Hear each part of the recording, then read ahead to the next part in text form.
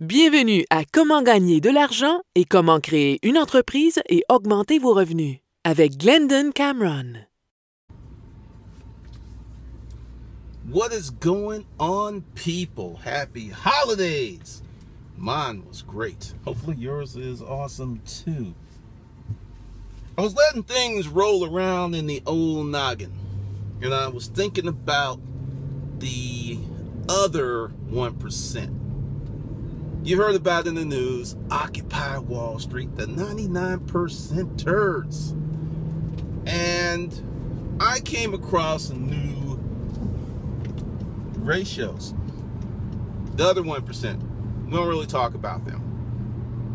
We talk about, fantastically wealthy people, and there's much talk about how some of these people got their wealth through diabolical means versus hard work and earning, working like you do at that job. And I really thought about it. This is the 5th year of me doing what I do here on YouTube with the business. And it hit me. There's another 1% that no one talks about. That 1% that executes. I want to ask you a question. How many of you who are listening to this video have plans on doing something with your life? And how many of you had these plans for the last year, 2 years, 5 years, 6 years, 8 years, 10 years? You've had these plans. They're good plans. You have the resources, but for some reason you just have not taken that step of execution. Why is that? I'm going to tell you why. It's not that important to you. One of the things that I've noticed since I really have ratcheted up the consulting business is the people who do the best with the information respect their business. They respect their business. I was answering some questions in a group on Facebook and was talking about the heat and lack of support that I will say most entrepreneurs don't get. They just, most entrepreneurs, there's some people with wonderful families, wonderful friends and networks that support their entrepreneur efforts. But the reality is, as the old joke goes, what is an entrepreneur? A person without a job. And it's not said in glowing terms. I was going through it, and it's just essentially the person who was saying, "Oh, my family really supports me, and they really like it." She has a full-time job. I was kind. I didn't say it's when you have a full-time job, your side business is just that. It's your side business. You don't have to push on it hard, unless you are a remarkable person, unless you're part of that 1%. Chances of you pushing that business very hard are slim to none. It's not going to happen because you're too comfortable. You're too comfortable. As long as you're comfortable, as long as the bills are paid, as long as things are well, you are not going to make that move to really push that business. Because let's just examine what happens. And this is one of the reasons I changed around my webinar times. Most of my webinars in previous years were done 8, 9, 10 p.m. When I did my webinars in the middle of the day, I got the highest attendance rate ever. Why? Because it was mostly business people or people who were really respecting their business. Respecting their business. And it led me to some new insights. You can have the best information in the world. You can have all of the money that you need for your endeavor. But if you do not have drive and the ability to execute, it's the same as not having it. You could look at it, it's like, yes, I have all of these assets that will help me with this entrepreneur project, but you will not. You just won't.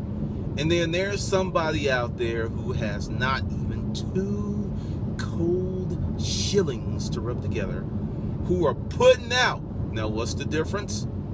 Person with the 2 cold shillings, they're in pain. They're in the position where things are harmful. They're in the position where it hurts. They're in the position where life is not that good. They can't get comfortable. Every moment is agony.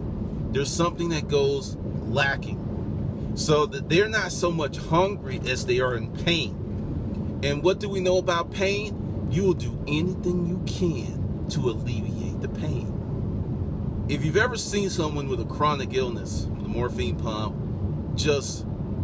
or you've ever been in that situation where you hurt that bad, you understand. So their motivation is to remove themselves from the threshold of pain. They're trying to get away from that pain. Whereas when you're comfortable and life is good, the pain is minimal. Only when you get to the point where the pain is catastrophic, where you just can't take it no more, will you be moved to a higher level of action. Someone once said that the true catalyst for change is an extremely large goal or chaos. I will say that 90% of the people who move from one point to another is because of chaos, a crisis, calamity, something like that. Happened to me. That's the reason that I developed a hustler's mindset. Third time being laid off, couldn't do it no more. It's like, I can't be in this position no more. I can't be in this position. I've got to come up with a better plan. I can't do this. So that's why you are not executing, because you're not in that top 1%. Earl Nightingale had put down that the top 5% were people who had goals. If you simply have goals written down with a flimsy action plan, not even a tight one, you enter into the top 5% right there. Because so many people don't have goals. They'll tell you, I have goals. I'm working on something. And then a year later, you look at them and like, okay, where's the evidence? I would rather execute and fall flat on my face than to sit and ponder and wonder, what if? You've got to develop that level of courage, the courage to fail, the courage to explore. Because as long as you're playing it safe, and if you have these goals and these plans and you're not executing, you're playing it safe. There's this meme going around, which I really like. The only reason that you can't succeed is because of that bullshit story you continue to tell yourself. Many people talk themselves out of starting that business. Many people talk themselves out of having a great relationship. Many people talk themselves out of traveling around the world. Because when you start to explore some things, frequently you will find out that what is required is not as harsh as you think it is. You have to become an explorer into your success. You have to, because right now your success is a jungle. There are trees all over the place. There's snakes and there's high brush, and you've got to get your machete, put on your suit of camo or whatever you need, and go into that jungle and start making your way. My success was covered in mud. There was a lot of stuff that's going on. And honestly, I really feel that this is really, I still feel like I'm in the infancy of what I'm doing. I mean, it's very exciting. Some people would be like, man, 5 years, you ain't where you need to be. You know, as Sweet Brown said, who got time for that? I do. It's a journey. And I will say on this enterprise, I'm enjoying the journey. I'm enjoying the people. I'm enjoying the work. And it's a different groove. But if you don't execute, it's, you know, that's that top percent, 1%. If you are not executing, you're a 99%er, and not in a good way. You're a 99%er by default and choice. You're not a 99%er because of some mischievous, diabolical, worldwide plan of domination. You're in that 99% because you have bought into sheep theory. You have bought into creature comforts. You think that comfort is more important than success. So as long as you're comfortable, you'll be where you are. You'll be in that 99% of people who do not execute on a higher level. I'm not talking about going to college, buying a house, buying a car, living on your own. That is what you should be doing, you low expectation having motherfucker. You should be educating yourself. You should live on your own. You should buy a car. Yeah, this is what adults do. That's not a higher level of execution. Those are meeting normal social expectations. It's normal shit. A higher level of expectation is, I have this dream of this app. This app is going to cost me $5,000 to make. I got a car I like, but it's paid for, so I'm going to sell that car, take the $7,000 that I get for selling the car, but take two, buy myself a hoopty, then take the $5 and put into the app. That's a higher level of execution and activity. Whereas a low level execution looks like, well, how can I get to 5,000? Maybe if I don't know. Maybe I'll ask somebody for it. Nah. Maybe I'll sell some stuff. Nah. And you go through this period of low expectation thinking for years. Not a day, not a month, not a week. Years of just spinning this around. And then someone who's in the top 1% of executors will take your ideal to the market. You'll see your shit on television and you'll be pissed. You'll sit around and tell the people that are sitting next to you, hey, they stole my ideal. They stole it. Motherfuckers. I thought of that shit 10 years ago. Yes, I did. And then you get up and you go into the office and you pull out your journal, your diary, and your plans. See, I thought about it. And you did. And you were first. But you did not fucking execute. You only went 5% in and left 95% on the table. The ideal, the goal planning, that's the small part. The large part is the action. Action is the greatest truth there is. I don't listen to what people say anymore. I look at what they do. That's the truth. That will tell you everything you need to know about that person. Someone tells you they're a good person, but they do shady shit consistently. There you are. Someone tells you that they're successful, but every time you see them, they're trying to borrow money from someone because they don't have money. There you are. You have someone that tells you that they're an adult, but every time life gets hard, they act like a child and run home to mama. There you are. Look at what people do. Don't listen to what they say unless the actions match up with the words. That's called congruency.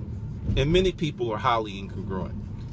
And if you're sitting there pissed at this video, then I am talking about your janky ass. I am talking about you so bad. I am making all of those lies that your mother and your daddy told you that you were a good person, that you were special. You were such a special little baby. You were filled with promise. And now your ass is 40-something, 50-something, 60-something. You ain't done shit with your life other than suck up oxygen off of the planet. They lied to you and you believed it. Only when that promise is realized in accomplishment, which comes from effort, does that become true. Unfortunately, a young man lost his way and killed 6 people this weekend. And there's some racist shit involved with it. Part of his inferiority complex was this black boy, as he put in his manifesto, was, how could this black boy fuck this beautiful blonde girl when I can't? He's not even special. He's not, I'm, a descendant of such and such, and I should be able to do that. I read that, told me everything I need to know. This person was living in a state of delusion. There are many people, black, white, purple, who have been fed a false bill of goods that they are special based on their inherent traits of their ethnicity, family name, so on and so forth, and it's all bullshit. You become special when you contribute to the world, not because your mama and daddy told you you were special. And part of the reason, and I'm not a psychologist or anything like that, but part of the reason he cracked up and he took his anger out on 6 people, innocent people who did nothing to him, was every day reality was telling him, they lied to you. It's a lie. And he couldn't deal with the truth, so he lost it. And there are many people, and that's one of the things that really concerns me with this faux self-esteem bullshit, that you're a good person, you're special. I've seen many people who claim to be religious and they're evil as would make the devil go, oh my God. The devil sitting next to me like, hey, I can't fuck with him. What? That motherfucker's more evil than I am, and I am Beelzebub himself. Makes the devil blush with fear. But they're religious. Look at what people do. And more importantly, become one who executes on a consistent basis. Execute. If you have an ideal, don't wait until the next day. If your ideal has 30 parts and it's 11:30 a.m., it's 11:30 p.m., and you've got maybe 30 minutes of energy, you jot down those 30 parts and you do what you can in those 30 minutes before you go to bed. That gives you something called momentum. Momentum is extremely important. So when you wake up and you see, wow, I had 30 things to do, now I have 29 or 27. And then you do 1 or 2 of those things before you go to work.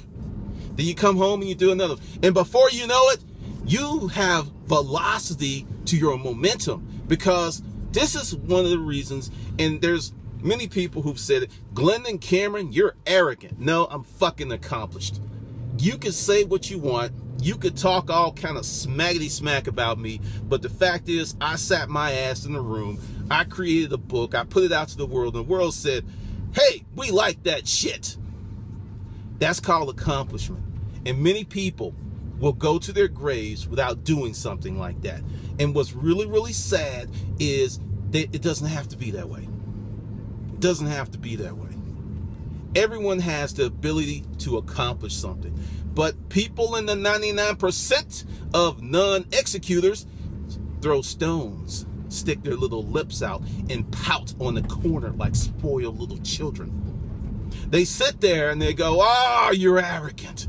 So what if you wrote a book? So what if you got yourself out of homelessness? So what if you created a company and provided jobs? So what, motherfucker? You think you special? Come back here on the block and drink this 40 so we can really be special. Come down to my level so I can feel much better about myself.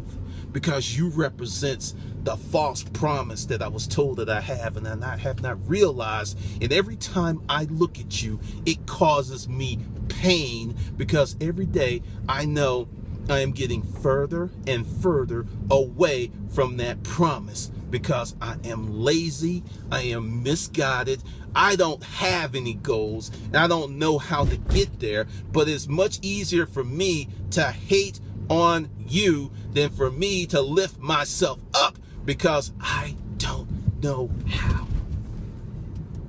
Do you want to be in that 99% of losers? Yeah, I said that. Because if and you're there by choice. You're there by choice. You choose to stay there. There's a guy, I'm going to give a shout out to Cleaver. Cleaver got in on one of my hangouts. Cleaver asked a simple question.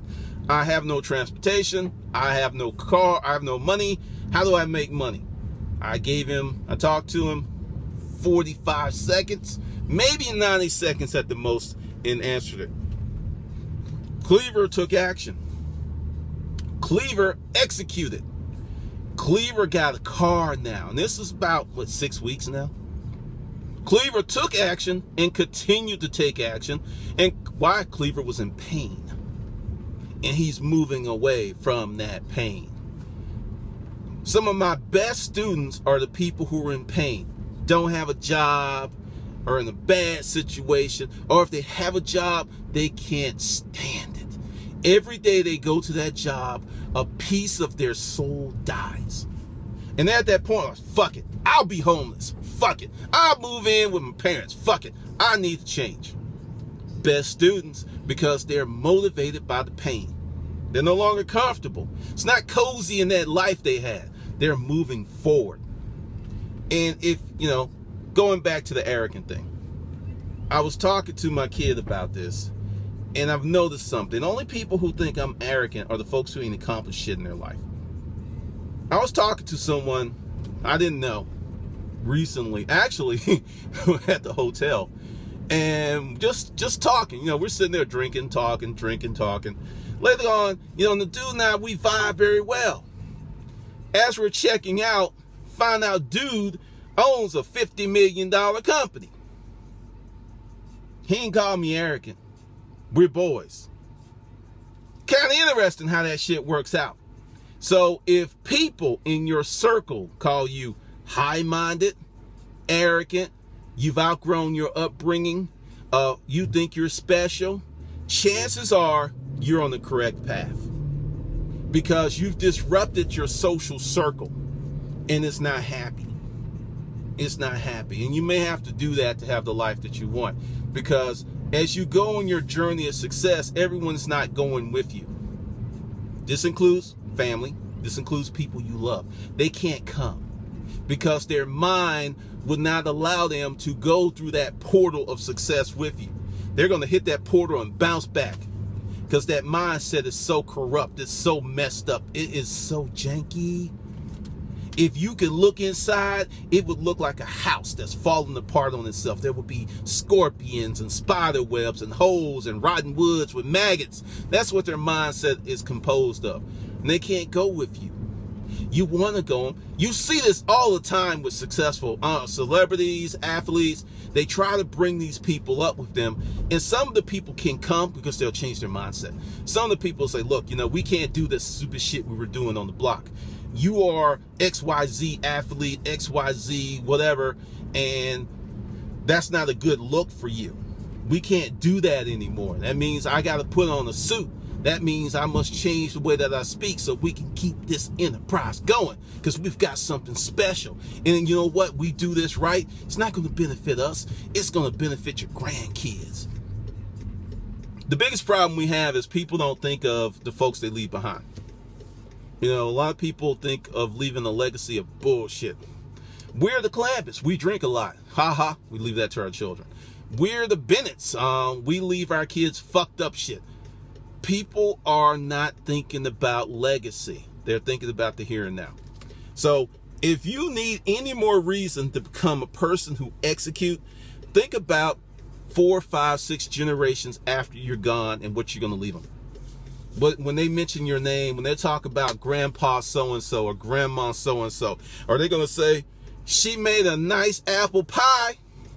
Or are they going to talk about you the way the Vanderbilts talk about Cornelius, or the Mellons talk about Granddad, or the way Marcus Garvey family talks about him, or the children of Malcolm X, the way they talk about him? They speak of him with reverence. He's gone, but his impact will last for centuries. Do you want to be like that? Or do you want to be apple pie? Or, well, she had a cute smile. Well, he was a good boy. What do you want? You can pick it. You can pick it. You can.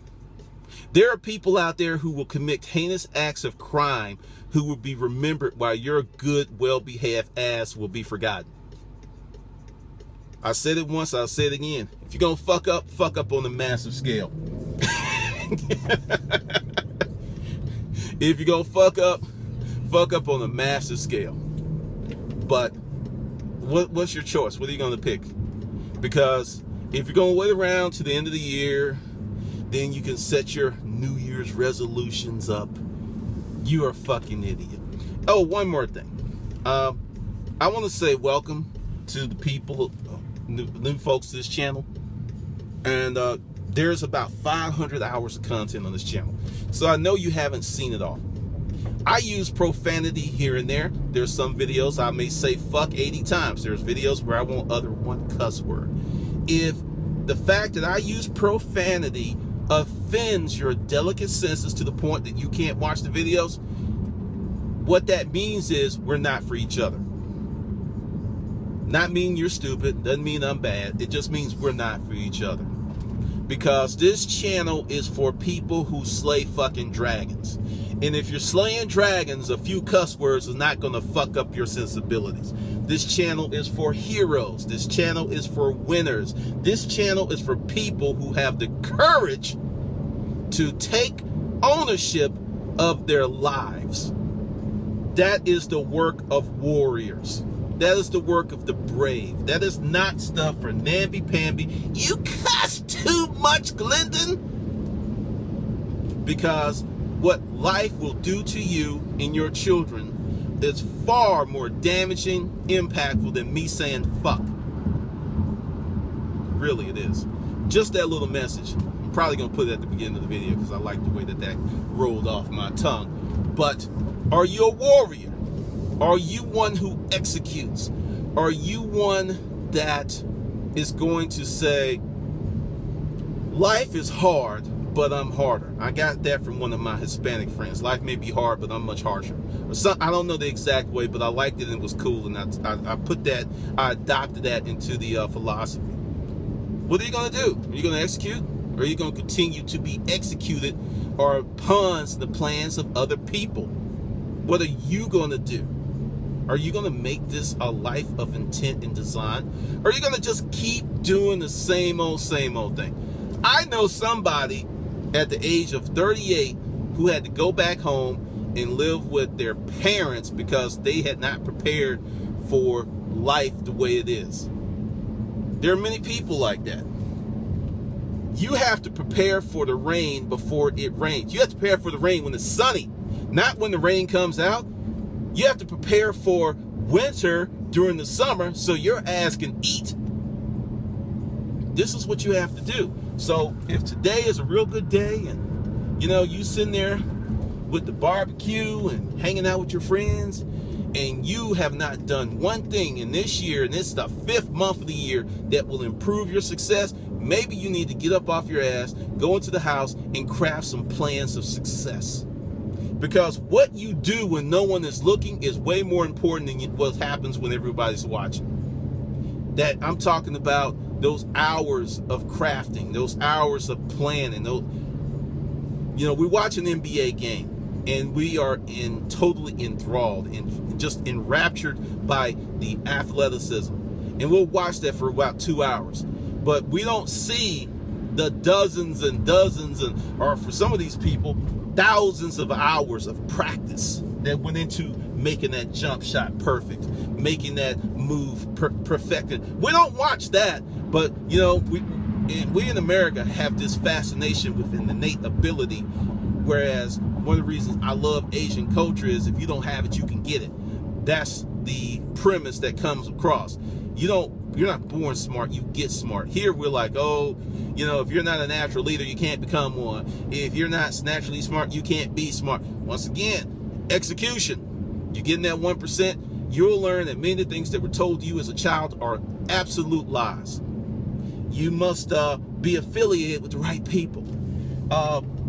That girl ain't gonna take you home to her daddy because you're black.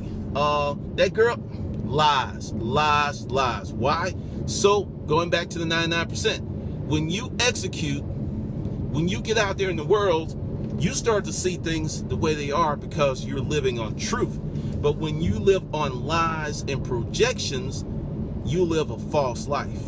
And many people turn those falsehoods into reality by inactivity. So, pick your poison. Do you want to be in the top 1%? And that's people who execute, or do you want to stay in that 99% of non-executors? You can give them a roadmap to success put up flags at each checkpoint and give them cards. Still not going to do it. Just not going to do it. Just not going to do it. Refuse to do it. And then get pissed off and sitting in their chair saying, somebody stole my idea. Motherfucker. All right, this is Glendon. I'll see you on the good side. Be sure to go ahead and subscribe to the channel and join Hustler University for more of this hard-hitting commentary. It's politically not correct. I say cuss words, and I enjoy myself immensely. So with that, I'll see you on the good side.